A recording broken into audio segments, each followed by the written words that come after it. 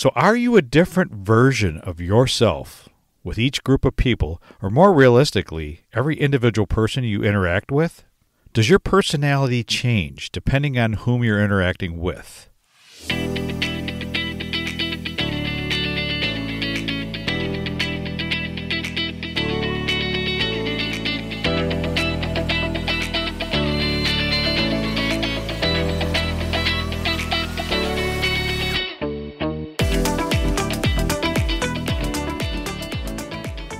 Welcome to the Mind Wrench Podcast with your host, Rick Sellover, where minor adjustments produce major improvements in mindset, personal growth, and success. This is the place to be every Monday, where we make small improvements and take positive actions in our business and personal lives that will make a major impact in our success, next level growth, and quality of life.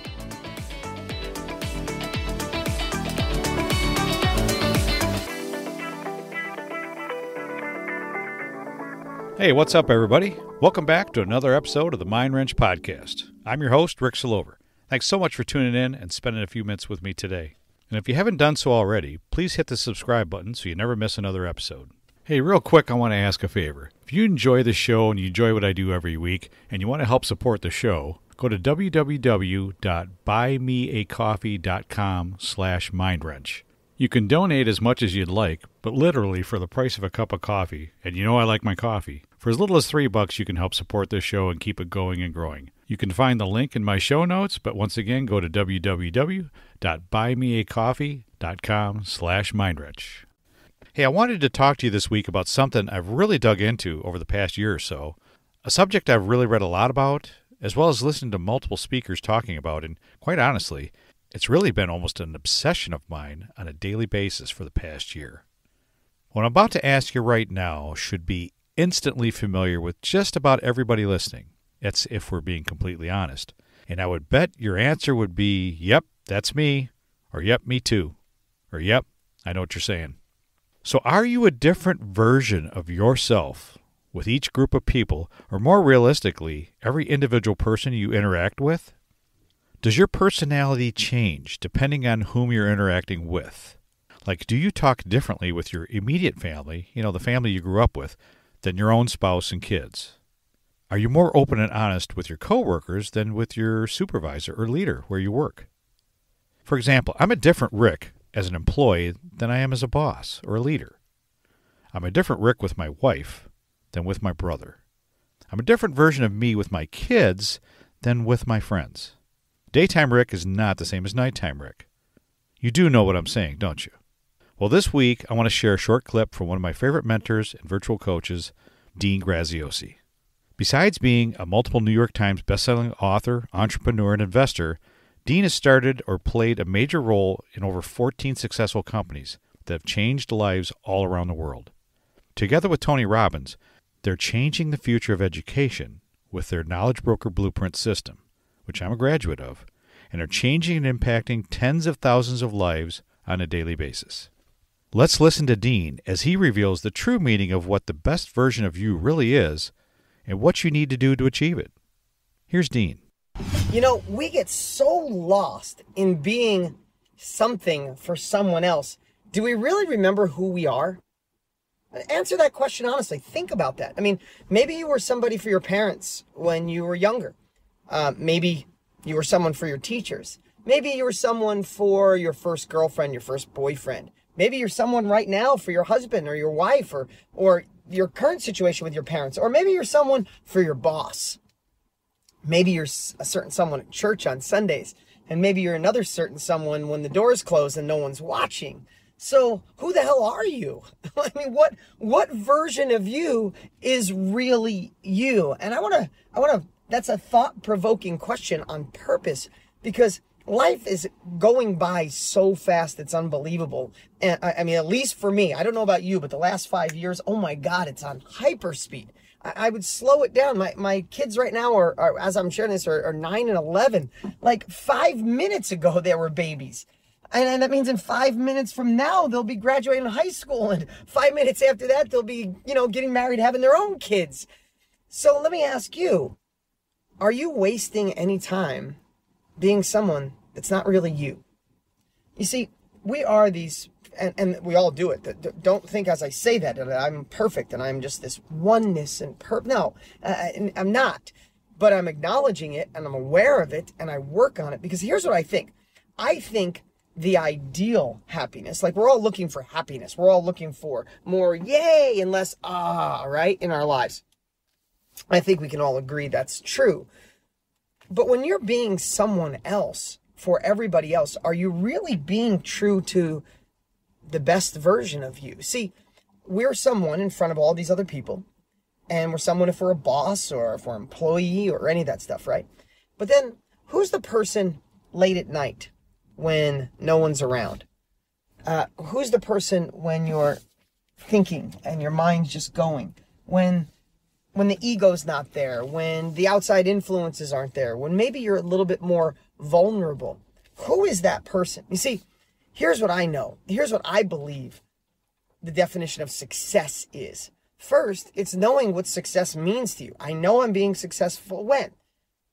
I know I'm being successful when I'm spending time with my family. I know I'm being successful when I have complete control of my life. I know I'm being successful when I have freedom to make the choices I want.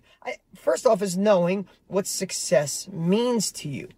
But I think there's another layer, like there's another level. And the next level is, I know I'm being successful when I know who I am and I'm just being that. Imagine being congruent in all areas of your life. Everything. Like your phone, you could leave it unlocked and open no matter where you go. If your boss was listening in, or your employees were listening in, or your business partner was listening in on every conversation of your life, you wouldn't care. If your spouse, your boyfriend, your girlfriend, your parents were hearing what you said when no one was around. If your friends, then when you're with one group or one set of friends and you go with another group, if they could hear everything you'd say, it wouldn't matter. Imagine how successful, when I talk success, yes, I mean money, but I mean all the other pieces too. Imagine how successful we would be if we were just one version. There wasn't any hidden compartments. Do we all have secrets? Of course. I don't care who you are, unless maybe Mother Teresa. We all have secrets. We all have things that maybe we don't want everyone to know about. But what if we could work? What if we could work over time to become so congruent that there's only one version of you? Whether you're at church, whether you're at a bar dancing on a table, whether you're playing with the kids, you're at work, or you're on a date night. Imagine just being one person.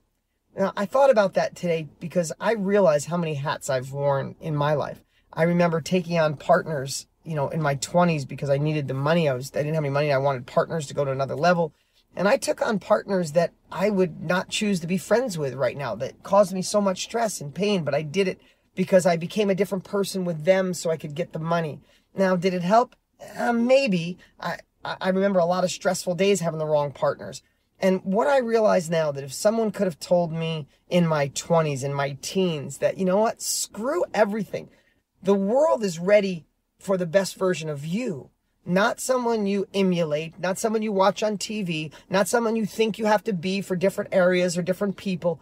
The world wants you. The universe wants you. God, whoever you believe in, wants you being the best version of you. Screw everything else. So what if you make the decision today? What if you declare today that over the next month, the next 6 months, the next year, you are going to just work on being the best version of you?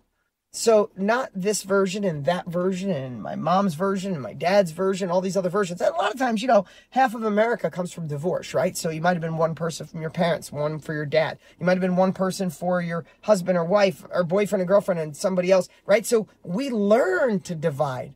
But I really think as we get older, we're trying to put the pieces back together. So what I'm saying is, why not decide today? Why not decide and declare at this moment? Yes, I'm talking about luck because I want you to hear this. I don't want you just to be a bystander and listening. I want you to hear what I'm saying. You're fragmented. So am I. We all are. We're trying to be too many things to too many people. When I believe with all of me, especially at this age of my life, that God, the universe, whatever you believe in, karma, just wants you to be one whole person, be the best version of you. And I would bet my life there's so much more gas in the tank. You have not reached your full potential. You're not even close. There's so much more for you. And more could be more time with the people you love. More could be getting in touch with family members that you got distant from. More could be finding more happiness and joy. More could be finally taking up a hobby. More could be going to see movies. Whatever more means to you, it means it to you. So I'll end it with this. Think of all the different people you are. Decide who you really are. Soul search if you must. And then work on being the best, congruent, full potential badass that you are. Have an awesome day. Well, this is a different perspective than most of us normally would have, right? But isn't it how we really should be with everyone we deal with in our lives? Could you imagine how much simpler, how uncomplicated it could make our lives? Not having to be a different version of ourselves several times a day because we're afraid to be as open and honest as we are with our best friends as we would be with our coworkers or customers or relatives. At first glance, it seems like it would be impossible to be that congruent with everyone in our lives. But is it really? Think about it. Is it really?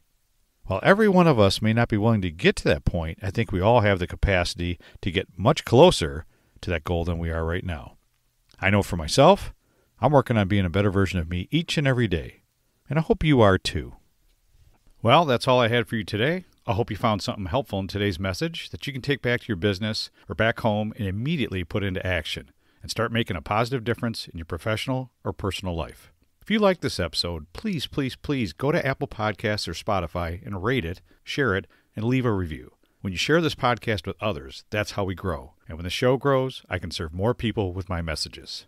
I appreciate you, and I hope you have an awesome and productive week. I can always be reached at www.ricksillover.com, where you can find all my social media links, podcast episodes, blog posts, and much more. Hey, we all know this past year has been really difficult for most of us to deal with. So if you have some areas in your life you really want to make a change, you really want to make improvements, you want to get to that next level, you have things you want to accomplish but just not really sure how to get there, you need some help, you need a guide, you need a coach, I'd love to be able to help you with some one-on-one coaching. Just go to my website, ricksillover.com, and go to the contact page and drop me a note, or just instant message me on Facebook or Instagram. Weeknight and weekend appointments available right now. Hey, real quick, just a heads up.